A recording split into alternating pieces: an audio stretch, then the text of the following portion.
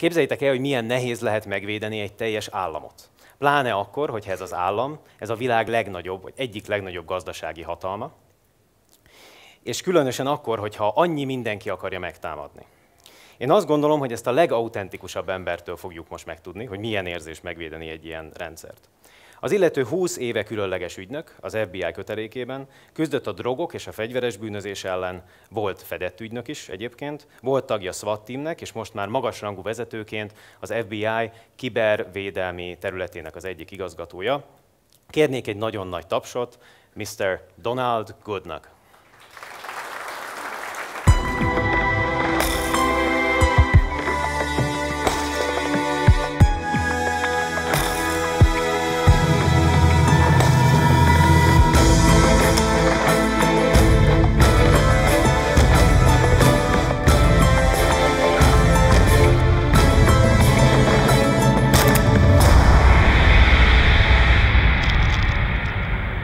Thank you, Arthur, and good morning. It's a pleasure to be here this morning, and a great turnout, so I appreciate everyone coming. Let me just take a minute before I get started to give you a little bit of context of who I am and where I fit within the FBI. And I'd also like to ask you to make this interactive. I don't know how comfortable people feel asking questions, but I'm certainly willing to take questions throughout the presentation, so please feel comfortable asking. So I'm the Deputy Assistant Director within the FBI Cyber Division back in Washington, D.C. I have responsibility for our cyber program throughout the Bureau, actually throughout the United States, throughout the world, and have a number of different people at headquarters that help support that mission, from operational people to intelligence people to a full complement of technical people that can do the work. And then we have a full complement of special agents and technical people in the field that also serve to work that mission, if you will. So here's what I'd like to talk a little bit about today. And I was in Germany for a day or two. And one of the things that I've found is that no matter where we go in the world, no matter who we talk to, when it comes to cyber and cybersecurity and some of the threats that are faced, everyone really faces the same threats. So the problem is not unique to any one particular area of the world. It really is the same. It may be more intense or more severe in a particular area of the world, but for the most part, people face the same threats. And so that's one of the things that I'd like everyone to keep in mind today as I speak. And what I'll do is I'll talk a little bit about the FBI's mission, what we do. I'll talk a little bit about what I call lanes in the road and our responsibilities. So I'm sure many of you have heard about DHS and NSA and some of the other different agencies out there. I'll talk a little bit about how we fit with them and how we work with them. I'll also talk about how we're structured as an organization to combat the cyber threat. I'll talk about the threat itself, what we see out there when we're going out and conducting investigations and gathering intelligence. I'm also going to talk about our engagement with the private sector. One of the things I always say is that cyber is a relationships business. In order to be successful working cyber matters, investigating cyber crimes, you have to have a very good relationship with the private sector. People have to trust you. They have to want to work with you. And then the other thing that I'll touch on is a couple different cases that we've worked in the last few years, which have been significant cases with some worldwide implications. And then I'll wrap up by talking a little bit about incident response, so what you would see the Bureau, how the Bureau would handle a major cyber situation if we had to respond to one, and I'll also leave you with a few takeaways. So probably about 30 minutes, and with that, let me get started. So I put our mission slide up for a couple reasons. There are a few things I always like to mention. One is that we talk about global U.S. interests. Really, as I mentioned at the outset, cyber is a global problem. Everybody faces it. Numerous challenges. It doesn't matter whether you're in Hungary, whether you're in the United States, whether you're in Germany, everybody's faced with it. And so it's a global threat, global challenge. We all need to work together in order to be effective to combat it. We talk about collaborative partnerships, and as I mentioned, relationships are extremely important when it comes to working cyber. You really have to have some very, very good relationships, not only with your partners, meaning other federal partners for us in the United States, so some of the other folks who work those crimes, but also our state and local police, because they play a role in it as well as other federal agencies, But perhaps most importantly, you need to have strong relationships with the private sector, with the businesses that we go into and that we meet with and that we try to assist when they've been breached or when they've been compromised. And then also our authorities. So what do we do? What do we have responsibility for in cyber? What does the FBI bring to the table? So we can investigate not only criminal matters, but we also have national security authorities, which means, we can handle your traditional criminal work.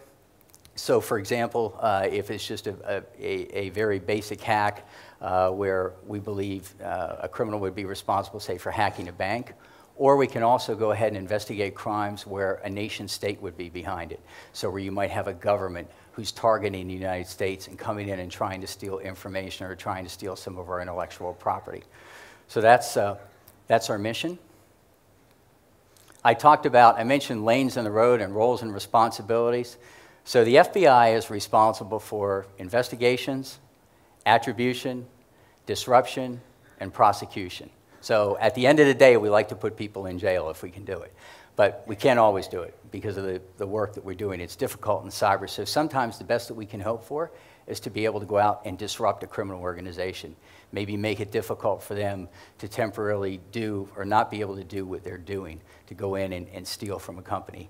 DHS, which I'm sure many of you have heard of, it's Department of Homeland Security in the United States. They have responsibility for protection and for remediation. So oftentimes we're on the ground together with them as we're investigating the crime. They're in there trying to work with the victim to go ahead and get things back on track with their system and remediate or fix the problem that the folks had based on the breach.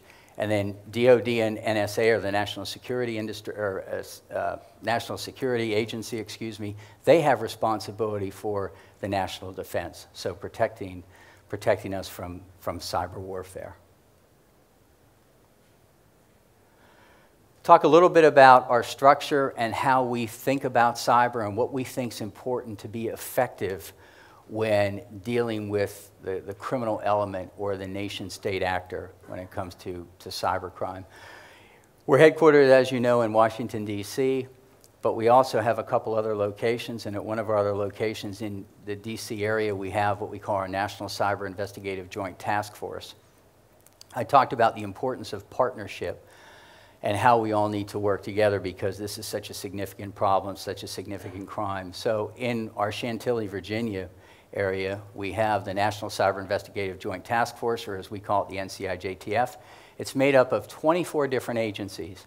The purpose of this organization is to bring all these different agencies together. So it would be like bringing all the law enforcement together that you have in Hungary and perhaps even some of the surrounding companies, maybe at the state level, perhaps at the national level, and getting everyone together for the purpose of coordinating, integrating, sharing cyber intelligence as well as cyber investigative threat information. So it's really a very sophisticated information sharing body that allows us to exchange information, whether we're seeking intelligence or we're in the process of conducting a major investigation. I put this up because a lot of people don't realize the presence that FBI has across the world. We are in 68 different countries throughout the world. So while we have 13,000 special agents, and many of those special agents reside in the United States, we have 56 field offices in the United States, and then a number of other smaller satellite offices. We're resident in 68 different countries.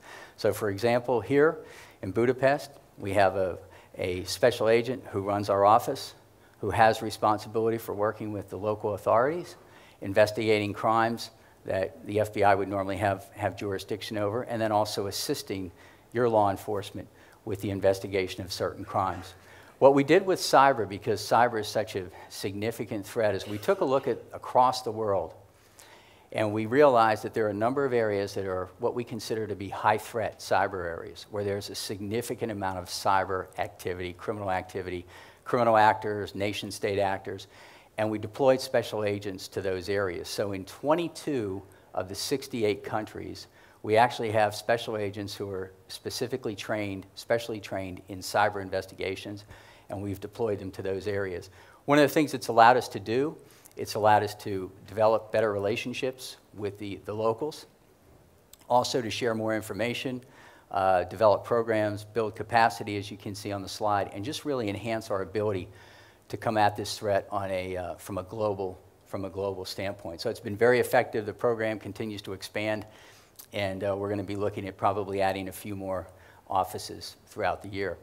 I mentioned domestically, and I'll just touch on this very briefly, but we have 56 field offices in the United States. In each of our field offices, and again, this is kind of how we approach cyber, and I think a lot of what we do, frankly, is applicable across the globe, maybe not to the scale we do it because of the resources that we have, but I think a lot of the things that we do to go after the cyber threat or against the cyber threat are really applicable to other parts of the world.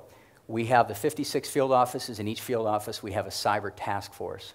And those cyber task forces are made up of special agents who are trained in cyber, highly skilled in cyber. They go through a complete curriculum in the Bureau.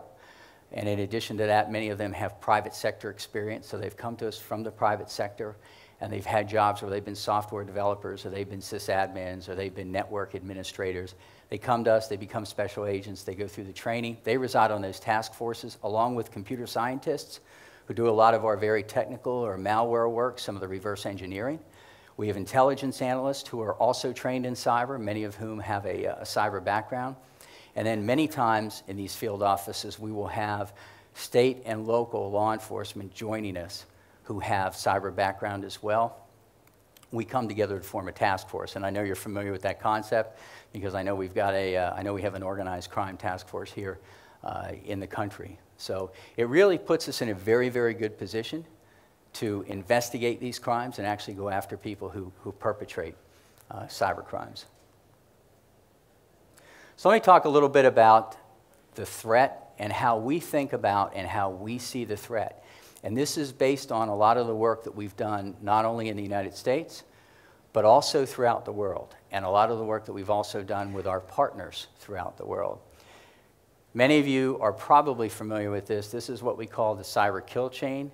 And essentially what it shows is how someone gains access to a system, to a network, and how they remain in that network, how they reside in that network over a period of time. So starting with the initial reconnaissance, and if you'll note, we talk about there's graphics depicting Google+, LinkedIn, Facebook, YouTube, Twitter.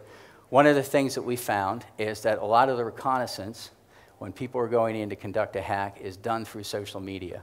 You know, if they're looking to target somebody, specifically target somebody, we're still seeing that spear phishing is a very, very common means to gain access to the company. So what will happen is you'll have a bad actor or a criminal actually do some research, determine who works at a particular company. That person may be out on social media.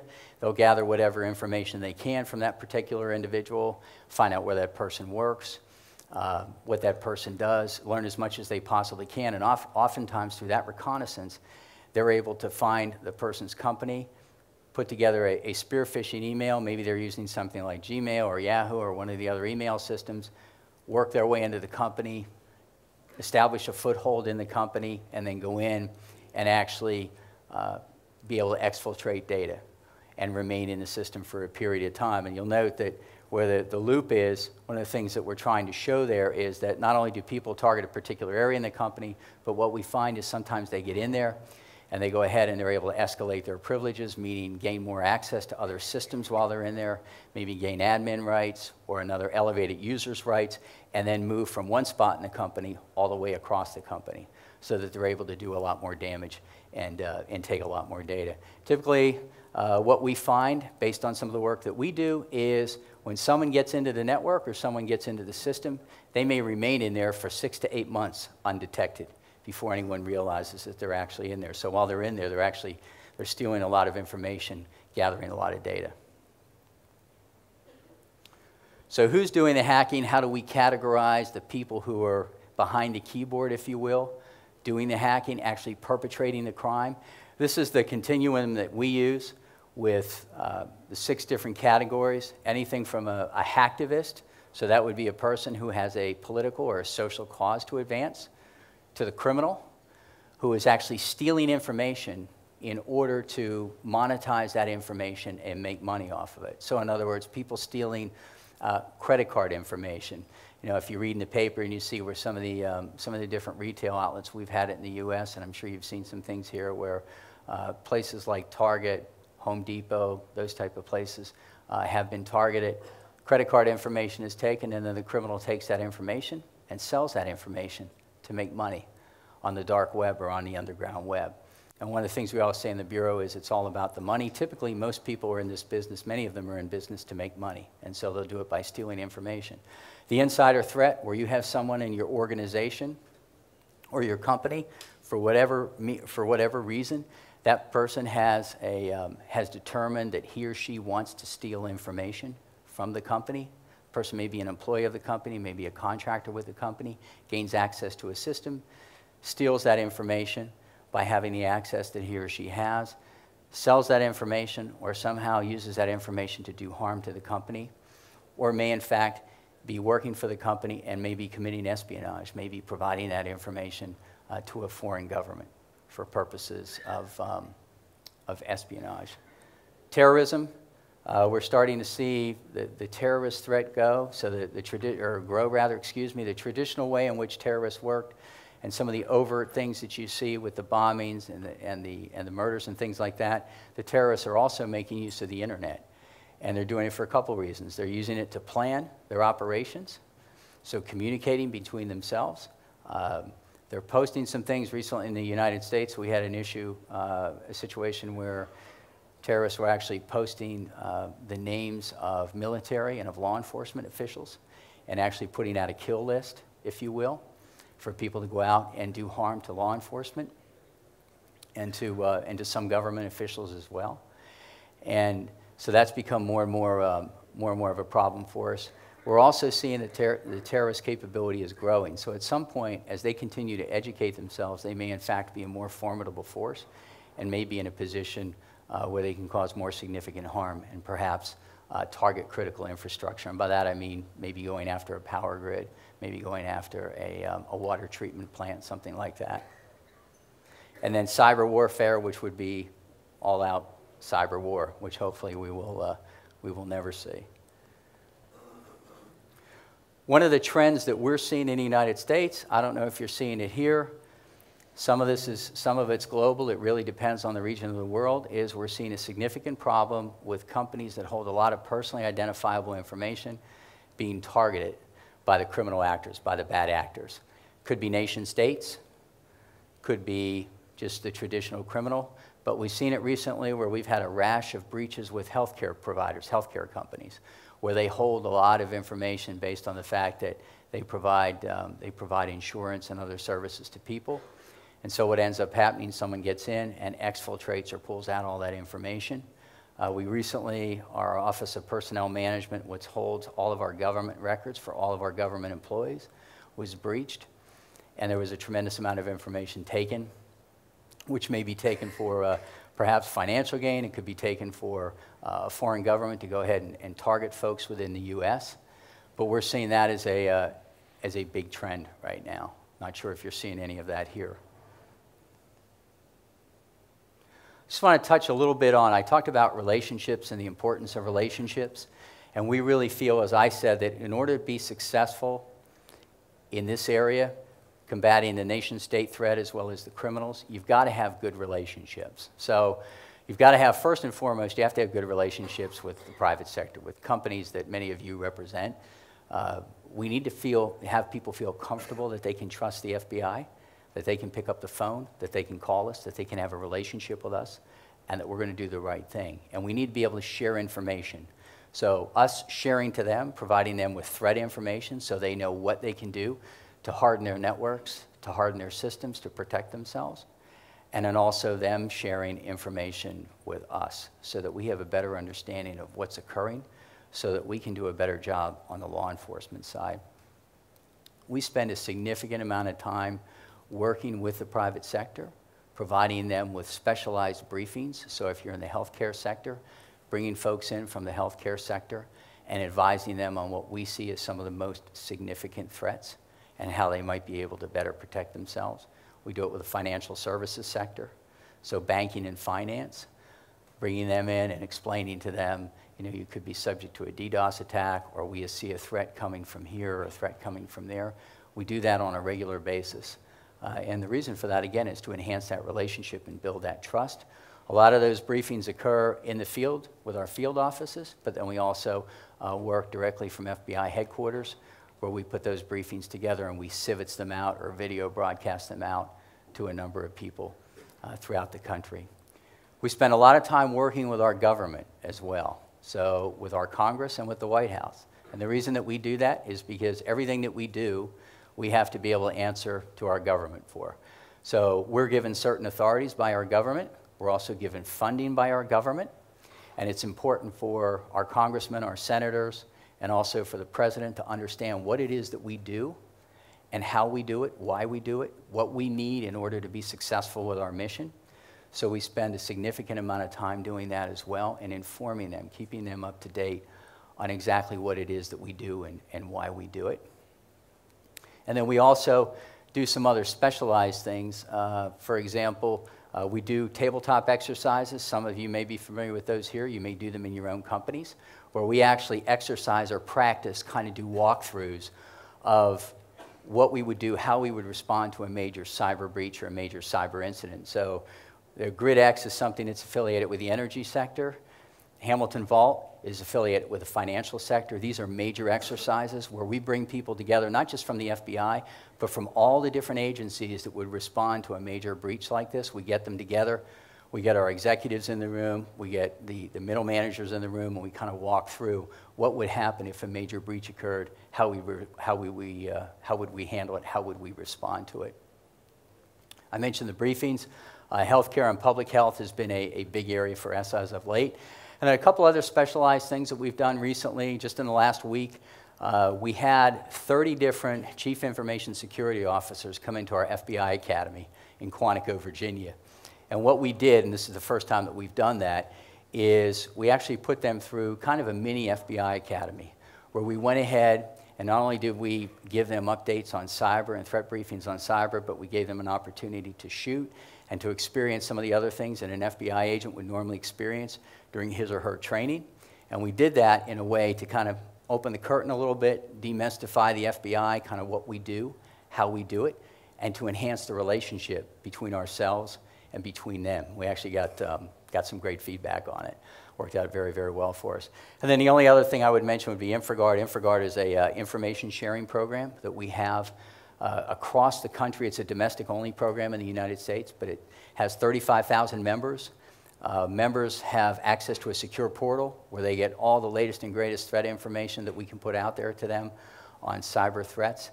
And then people meet on a regular basis. The different chapters throughout the country meet on a regular basis, and they're able to share information in person. And so what we do, what I always say is, you know, it's member-to-member sharing. So you might be in the banking sector, but you're sharing cyber threat information from someone who's in the healthcare sector, for example, or someone who's in the transportation sector. And it stimulates conversation, stimulates information sharing. Again, we share with them, they share with us. But then industry-to-industry sharing is extremely important as well, so that folks can learn from one another and get out in front of the threat.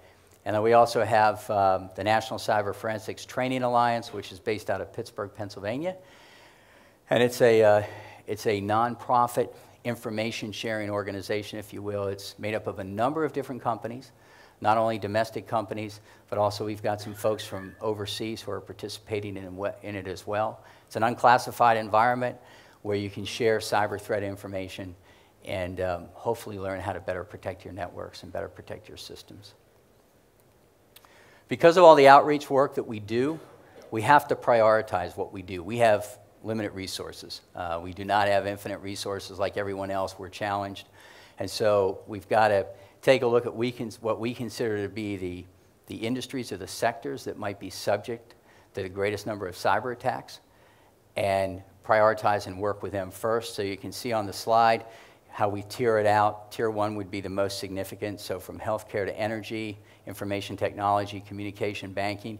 Those are the sectors we believe are subject to the greatest risk by people committing cyber crimes. And so that's where we spend a significant amount of our time doing the outreach work. And then Tier 2, defense, transportation, government, materials and waste. And then Tier 3.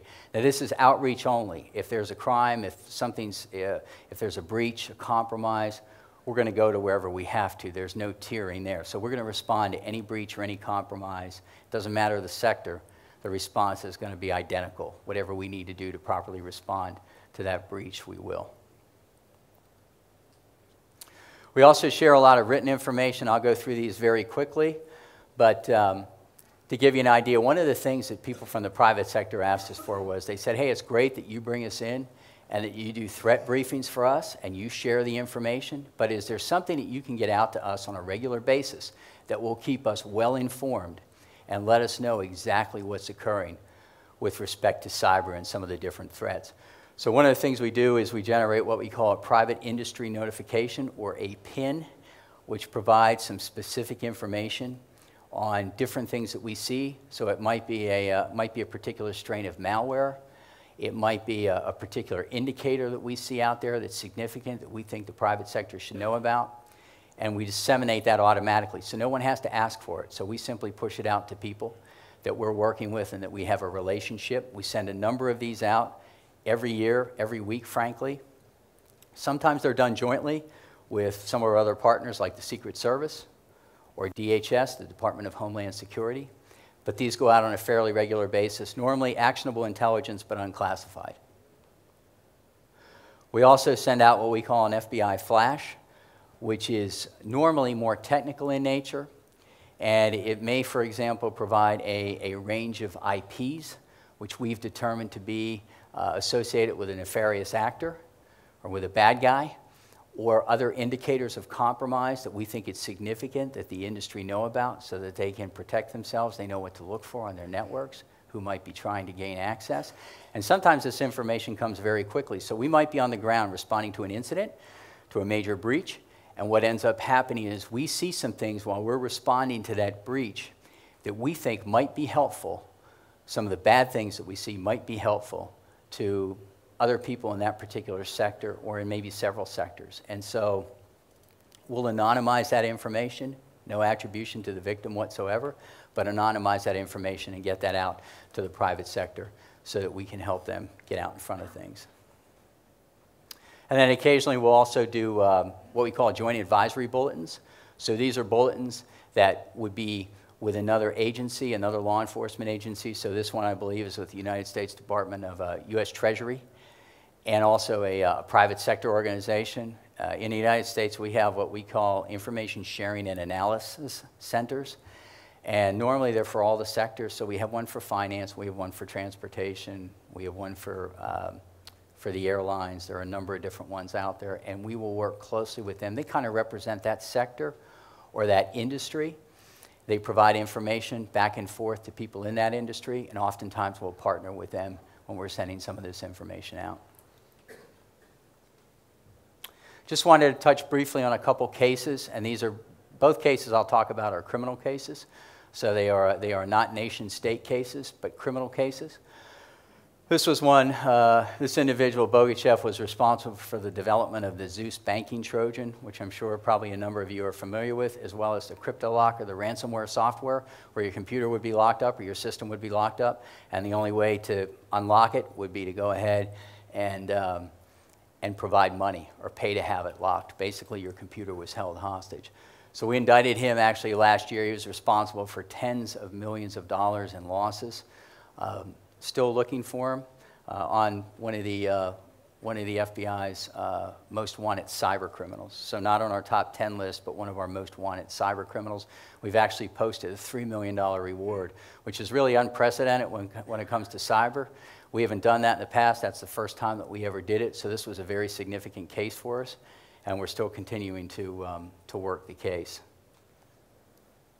And then recently in July, we did a significant takedown of people who were associated with the Dark Code Forum, which is one of the underground web forums, one of the dark web forums, where people could go online. You can buy zero-day exploits, malware, hackers for hire, a number of different things that you could buy to help perpetrate hacking crimes, computer crimes, breaches. And what's significant about this, and the reason I wanted to highlight this, was the fact that we worked with people throughout the world. This is one of those cases where we had cooperation from 19 other countries. We arrested 28 people, executed 37 search warrants. So a very, very significant case for us, and probably in the years I've been in and out of cyber, and I've worked cyber, probably the most significant case as far as worldwide cooperation or global cooperation. And that's one of the things that I mentioned early on, how important that is to have that cooperation across the globe to be able to be effective when you're going against these criminals. I want to touch briefly on incident response and some of the different things that we suggest, some of the different things that we look for or people should think about. And that's really, I'm hoping today that when I leave, when I finish, that I've given you a few things to think about that you can kind of take away from here.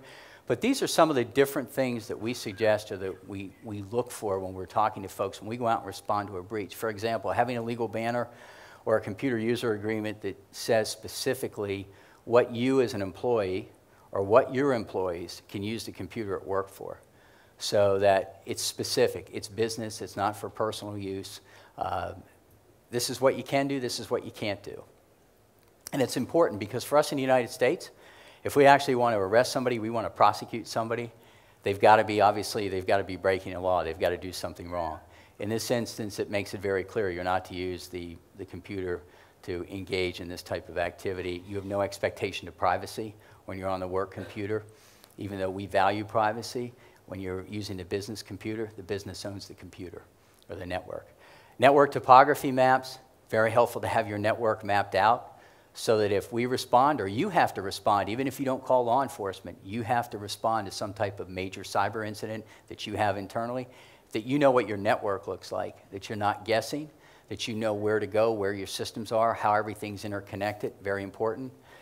Do you do any logging? Do you do security logs, host logs, IDS logs?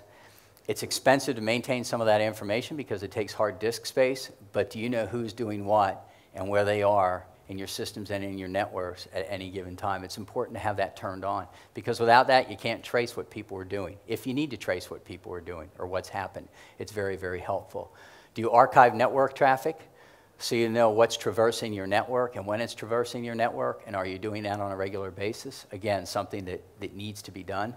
Proper access control. What we mean by that is how many people need to have sysadmin rights on your systems? How many people need to have what we call elevated privileges? So realistically, in a perfect world, people should have access only to the information they need to do their job. They should not be able to traverse the network or your systems and go from system to system with impunity. They should be restricted to accessing, being able to access the data and the systems and the networks that they need specifically to do their job, and that's it. Only a few people should have sysadmin rights, not everyone. And so frequently we find situations where people haven't thought about that, and people can get on a network and can go almost anywhere and get access to any kind of information that they want. Operations continuity plan, thinking about what are we going to do if something bad happens? How are we going to continue running our business? Are we going to have to shut down? Is it going to put us out of business? A great example, and there was just an article, so I'm not sharing anything that's not public. There was just an article in the Harvard Business Review about what happened to Sony. And everybody knows, I think, what happened to Sony Pictures Entertainment when North Korea came in and basically shut them down. There's an interview with the CEO of Sony who talks about how they actually had to go back to doing business the way they did business before they really had computers. They had no email, they had no networks, they couldn't do anything. They were literally shut down for a number of weeks. It cost the company literally millions and millions of dollars just to pay people. They had to go back to old payroll equipment. So it's the kind of thing that you want to think about. If something bad happened at my company or an organization I work with or an organization I consult to, how would that company recover from it? How would they respond to it? And then disaster recovery procedures, which kind of go hand in hand. If something bad happens, whether it be a natural disaster or, God forbid, a very bad breach, what do we do to recover from that? If we lose everything, how do we start over again? What do we do when we respond? And probably some of this is similar to what all of you do or what you could expect here. I would think something similar, maybe not to the extent that we have. But we use the NCI JTF I mentioned earlier. which is the organization that has the 24 partners, combination of FBI, NASA, NSA, Air Force OSI, a number of different agencies in there that are set up to provide and share information to one another. So trying to work and figure out exactly what happened, that's a great resource for us, just to be able to go in and frankly go into our databases and take a look at some of the information we've had on past breaches. And then we have a cyber action team, which is kind of like a cyber SWAT team. So when something bad happens, we take our best and brightest people from across the country, and in some instances people who are deployed overseas, and bring them in to work on that particular breach or that particular compromise. So when we had the OPM breach, we actually pulled our cyber action team in to do the investigative work on that breach. To become a member of that team, it's not just good enough to be a cyber FBI agent. You have to be a highly skilled cyber FBI agent. You go through some very specialized testing, pretty rigorous. You have to be able to pass the test and keep up with a certain level of training in order to be part of that unique group, if you will. And then all of our offices have a computer analysis and response team, which is actually our forensics team. So all of our offices throughout the country are equipped to do forensic work. And not only on pure cyber cases, but they also do that forensic work on other cases as well. So of course we work counterterrorism, counterintelligence, pure criminal. We have about 280 different violations that we investigate.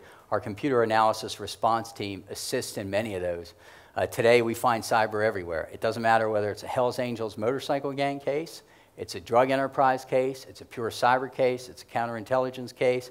Cyber touches everything the FBI does, and so we have to be well positioned to be able to respond to it when something bad happens. And so these three entities would have a very active role, along with the local field office that would be responsible for it. Just some things to leave you with to kind of sum up. One of the things that I mention when I go out and I talk to people all the time is what the threat environment is like today, how different it is.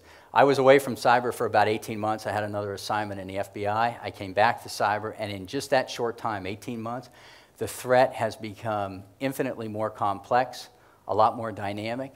This is probably the most difficult, the most challenging threat that we face. And not only we, when I say the US, but I mean we as a worldwide. It's an extremely difficult threat. You're dealing with a highly complex, very sophisticated group of people who move very quickly, and they work very hard at doing the wrong thing all day, and they're very smart at it, they're very good at it. So very, very difficult, very, very challenging to work these cases. Security controls and patching, I mentioned this earlier about doing the right things, thinking about how you secure your systems, how you secure your networks, to ensure that you're doing the right thing, to make sure that they're as resilient, they're as hardened as they can be. It's not to say there are any guarantees. I think probably pretty much it's not a question of if you'll be hacked, it's more so when you'll be hacked. That's really the way it seems to work these days.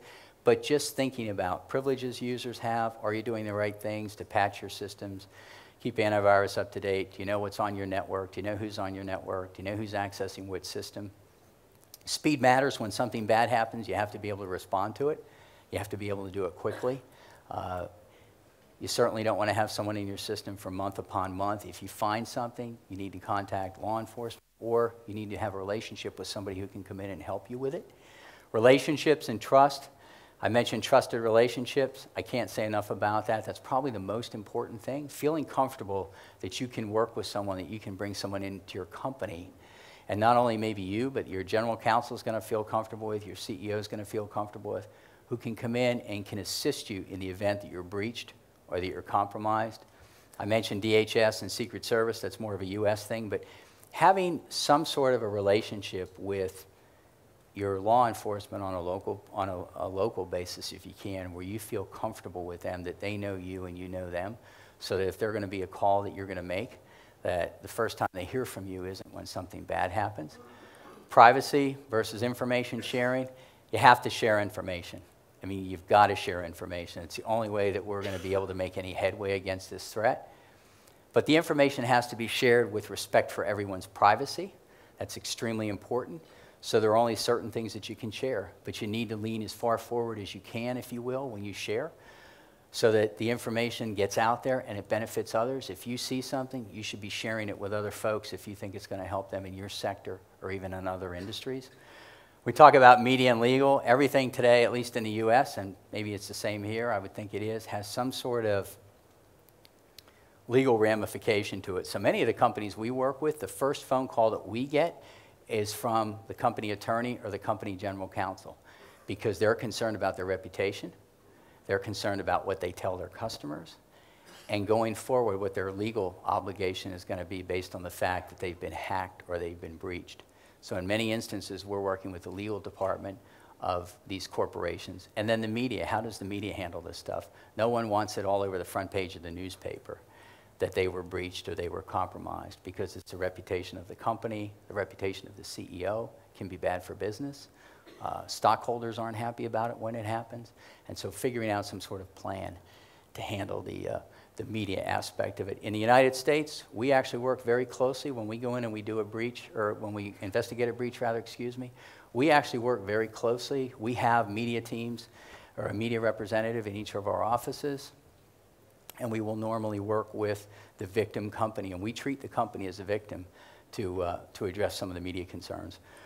In the United States, and it may very well be the same here, and I'm sure it is, and I'm sure some of you are in the same business, cybersecurity firms. We work with a number of different cybersecurity firms. Oftentimes when we're on the ground and we're investigating a breach, we've got someone out there from a cybersecurity firm who's employed by the company or on retainer with the company, and they're working the breach as well, trying to do what they can to help remediate and advise the company as they move through the process. And then I mentioned tabletop exercises. The fact that you should really exercise or practice what happens if I get breached. What do I do? How do I respond? What are we going to do? What are our processes going to be?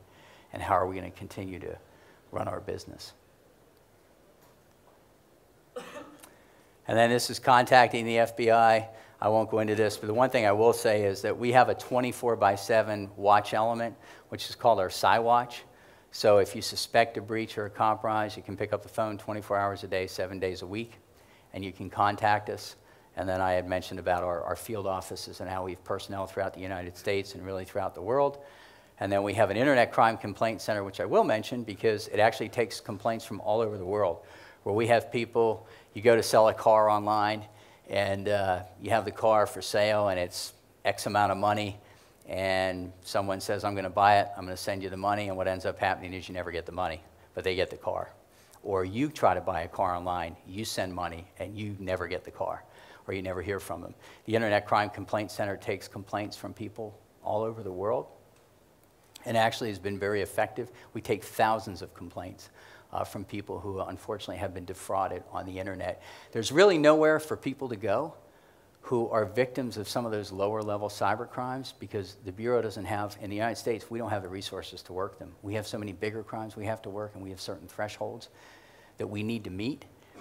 So this is a place where people can go who are victims of some of the lower level crimes and feel like they can get some sense of satisfaction and perhaps some investigation out of it.